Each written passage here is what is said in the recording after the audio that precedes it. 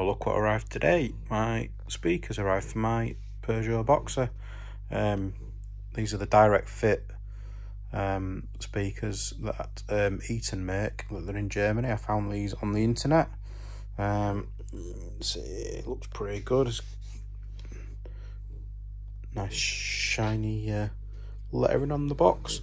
It's a direct replacement kit for the factory speakers in theory. We'll find out when I get to fit it. So you'll see that if you look on the side of the box, it kind of says that here. It's got German on the left and then English on the right. It's a little hard to read for my eyes these days. I don't know how it compares to the standard speakers. I'm sorry if you can hear the dog snoring in the background, he's having a sleep. But you can see plug and play for simple exchange. For suitable for Ducato 2, Boxer 2, and the other equivalents as well, the other manufacturers make. Eton, made in Germany. In sound we trust. Hi-Fi, made in Germany. So here we go. We'll see what they're like when we get them fitted. A little bit of a sneaky preview. So inside we have a manual, which is actually in German and in English as well. I had a bit of a look earlier and the translation looks fine. Some of the spelling and stuff's a little bit out in places, but it's absolutely fine. It's all perfectly readable and it looks like it's extremely straightforward. It takes you through basically popping the grille off each door, disconnecting the connector, unscrewing the speaker first, obviously, before you can disconnect the connector.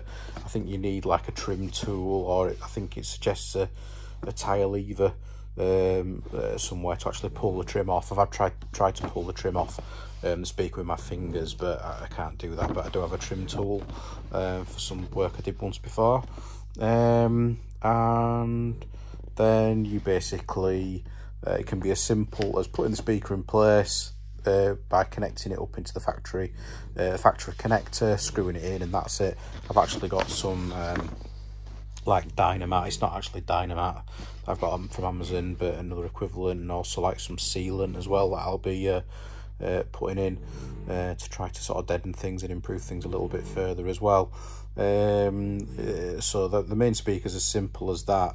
The installation of the tweeter, it actually does talk about if you've got the Remo blinds in here as well, the curtains on the front, because I think these have really thought about the motorhome market. So it gives you two options: one, to replace the tweeter within the housing itself in the factory grille location here, or it also suggests that you could also, if you didn't want to do that, on the following page, you can mount the tweeters on the dashboard if you would like, but you just need to make sure that you keep enough clearance for the blind to move out by placing the tweeter down there like that. You still need to run the cable into the original tweeter cable as well. It also suggests if you're going to connect it into put it into the original curtain location, that you use some hot glue to stick it in place. I don't know whether I'll be needing to do that. I don't actually have a glue gun, so I'm going to actually have a look and see how it fits in, clips in place. It just goes into a little bit more detail on the back here. I've mounted it in.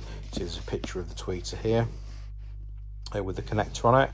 I've had these out of the box briefly. It all looks very, very nice, and some good weight to it.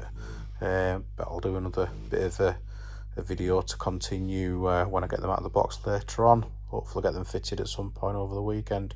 So this is specification. I don't know how it compares to a stock speaker at all, but for the radio, the standard radio, I would imagine that the powers are sort of probably not even at that sort of range, so they can certainly take some amplified power.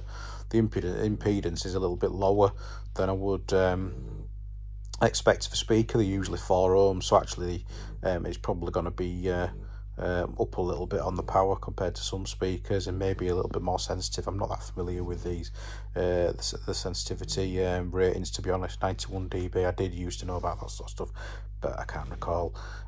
So yeah, there we go, that's what they look like.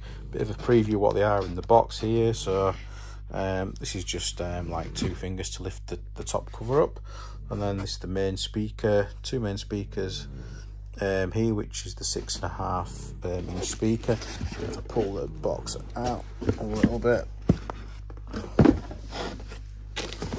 the package at the side is the tweeter, and just pull this out of the packet, see the tweeter. You see it's got a little ring here that is the dashboard mount with the Eton logo on it. It's actually angled. It's deeper at one end than the other, or thicker at one end to the other. If you put it on the dashboard, I'm not sure how you would mount it. There's obviously some screws there you could screw into the dashboard, presumably that's what you should be doing. So I don't know if I'm a fan of that or not, to be honest. And then the tweeter itself, which feels really lovely. It's got a really nice nice grill, which I'll put down as I'll put it in the market as of any good quality speaker that I've ever come across. I would say that is it feels very, very well made indeed. Then it is from Germany. And the connectors here, it's all nicely sort of like a factory kind of wiring wrap around that, and then presumably there's some sort of adapter, and it feels like there's actually something fitted in there around this heat shrink. I don't know if they've done some sort of conversion there which makes it ready for the FIAT connectivity, but this in theory should be the FIAT connection for the tweeter directly into the factory mounting place. You can see the tweeter, it's a 1-inch tweeter. It's 8 ohm is the tweeter, if that makes much of a difference to anything. Well, the dog's really snoring really loud. Yeah, it feels really quality, that feels really nice. And then the speaker, if I just try to open the speakers a little bit here.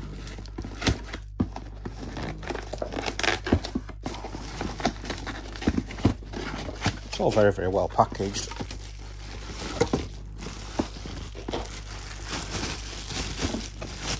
Just take this out of the bag. I'm doing this a bit one-handed on my iPhone. I'm sure it could be better done, but hey ho.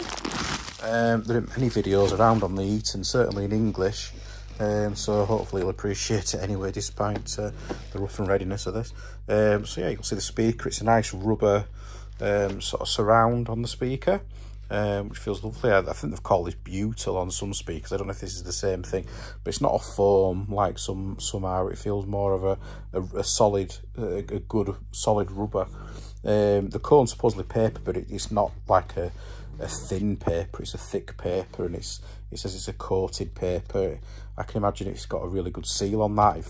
I haven't had the stock speakers out yet, but compared to speakers that I've seen before, it's certainly good quality. Some speakers you'll have more of a metal basket. This is a plastic basket on the rear. If I turn this over, which I'll mention in a second, but you'll see it's actually got all the screw locations and the actual moulding, which should be the same as the factory FIAT, or in my case Peugeot locations. They've got a nice weight to them. Definitely got a nice weight to it. It's a decent size magnet on the back, and it's got a hole in the back as well, which, if I remember rightly in the past, that's actually a good thing because it helps with some cooling. It helps with the performance of the speaker, supposedly. There's the connections on the back there, which I haven't seen the factory connections in the stereo yet, in the door locations, but in theory that should just connect up. So it's clearly a positive and negative connection there from the speaker connection in the factory location.